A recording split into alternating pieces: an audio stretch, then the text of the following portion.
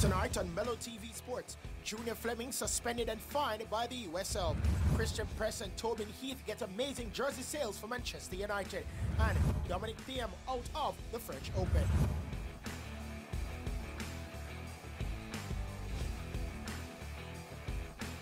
We kick off MELLO TV Sports with some serious football news as Jamaican international Junior Fleming has been handed a 6-game suspension and an undisclosed fine for directing an anti-gay slur at San Diego Loyal midfielder Colin Martin during last Wednesday's USL game.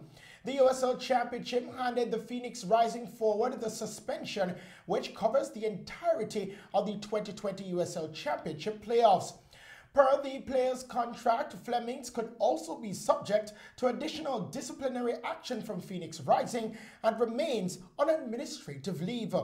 The incident occurred at Torero Stadium in the first half of the match and resulted in the Loyal players walking off the pitch in protest, giving up a playoff spot despite leading 3-1 at the time. After the incident, Landon Donovan, former U.S. national team starter and current Loyal co-owner and rising coach Rick Shantz, discussed what happened with match officials, with Donovan reacting incredulously to Shant's approach to what happened. Phoenix issued a statement in reaction to the suspension, saying they accept and support the results of the USL's investigation. It added that in addition to serving the suspension imposed by the USL, Flemings will remain on administrative leave for the remainder of his existing contract term, which concludes on November 30, 2020. The statement reads, the team will provide Flemings with the resources he needs to learn and grow from this so that he may become a model for change in our sport. Flemings has been Phoenix Rising's leading goal scorer this season with 14 goals from 14 games and has helped them into the playoffs. The sales of jerseys with the names United States star Tobin Heath and Christian Press outsold any of Manchester United's men's players for the first 3 days after their signing. Heath and Press joined United in September on one-year deals from the Portland Thorns and Utah Royals respectively in what was seen as a massive coup for the young English club. They made their United debuts in the side's 3-0 win over Brighton and Hove Albion on Sunday, with Heath providing an assist. The two-time World Cup winners are among a number of U.S. women's national players to join Women's Super League this season, with Sam Mewis and Rose Lavelle joining Manchester City and Alex Morgan at Tottenham Hotspurs. The 2019-2020 season was United's maiden year in the English top flight after they had won promotion from the Championship. The side is fourth in the WSL after 2 wins and a draw in their first 3 games. We bowl over to cricket news now. West Indies white ball captain Kieran Pollard took 1 wicket and held 2 catches to help Mumbai Indians beat the Rajasthan Royals and move back top of the IPL table. Pollard had figures of 1 for 24 from his overs, while taking the catches to dismiss Joss Butler for 70 and Jofra Archer 24. At Rajasthan, Royals were dismissed for 136, chasing 194 to lose by 57 runs. Butler's 10th IPL 50, which featured 4 sixes and 4 fours, had given Rajasthan faint hope of chasing down Mumbai's 193 for 4, in which Sharaya Kumar Yadav made 79 not out from 47 deliveries.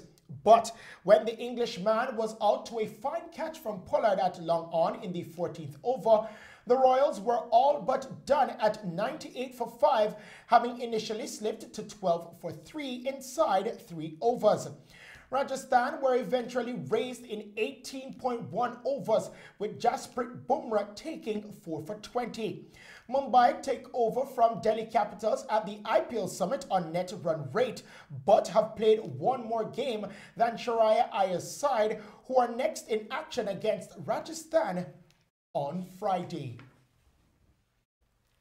We go over to tennis news now. World number 3 Dominic Thiem is out of the French Open after losing an epic 5-set battle of attrition against Diego Schwartzman in the quarterfinals. Now, the Austrian, who won the US Open last month, was beaten 7-6, 5-7, 7-6, 7-6, 6-2 after 5 hours and 8 minutes of drama as 13th seeded Schwartzman reached his first Grand Slam semifinals. Schwartzman made it a double celebration for Argentina after Nadia Podoroska earlier became the first qualifier to reach the semifinals of the women's singles. The world number 14 had lost his last 3 encounters with Diem, but pulled clear to win the last 4 games of the 5th set and denied Diem a place in the French Open Final 4 for the 5th consecutive year. Schwartzman will now face 12-time champion Rafael Nadal, who he beat on his way to the Italian Open final last month, or Italian teenager Yannick Sinner. Now, Daniel Altamier's breakthrough run at the French Open came to an end with a straight sets defeat by 17th seed Pablo Carreño Busta in the 4th round. Spaniard Carreño Busta beat the world number 186 6-2, 7-5, 6-2 to reach the quarterfinals, matching his best performance at Roland Garros. Meanwhile, world number 131 Podoroska beat 3rd seed Elena Svitolina. Podoroska, who had never won a Grand Slam main draw match before arriving in Paris and was facing a top 20 opponent for the first time in her career, beat Svitolina 6-2, 6-4 in 1 hour and 19 minutes. Svitolina was the highest ranked player left in the field, but she was second best against Podoroska, who is on a 13-match winning run. Podoroska will meet Polish teenager Iga Swiatek or Italian qualifier Martina Trisfikan. Now, American Danielle Collins booked the final spot in the women's quarterfinals with a 6-4, 4-6, 6-4 victory over Aunt Jabeur in the rain-delayed encounter. She will face Sofia Kenin tomorrow. German qualifier Altamier was bidding to become the first man to reach the last 8 on his Grand Slam debut since Alex Radulescu in Wimbledon 1996. Finally, in the sports news tonight, prosecutors in France have opened an investigation into match fixing at the ongoing French Open. The target is a doubles match featuring Romanian pair Andrea Mitu and Patricia Maria Tig and Yana Sizikova of Russia and her American teammate Madison Brengel. No individual player has been named as a target. The Romanian team won the match in straight sets 7-6, 6-4. The probe by the Paris prosecutor's office appears to be gang-related, as the charges being investigated are for fraud in an organized group, as well as active and passive corruption in sport. It is centered on the first round encounter between the teams on September 30. And those are the stories making sports news tonight. We now head back to the news desk with Tamara Mikhail.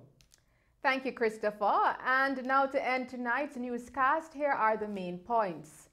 An additional 3 COVID-19 related deaths and 97 new cases were recorded across Jamaica in the last 24 hours. Prime Minister Andrew Holness today announced changes to the current curfew hours for the Heroes Weekend.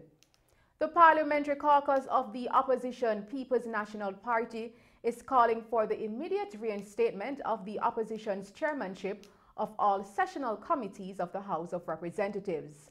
And the Kingston and St. Andrew Municipal Corporation, KSAMC, has closed building sites in the corporate area due to building breaches. And that's our news package for you tonight. Thank you for tuning into MELLO TV Evening News at 8. Remember, stay home and stay safe. I am Tamara Mikhail. Pleasant viewing.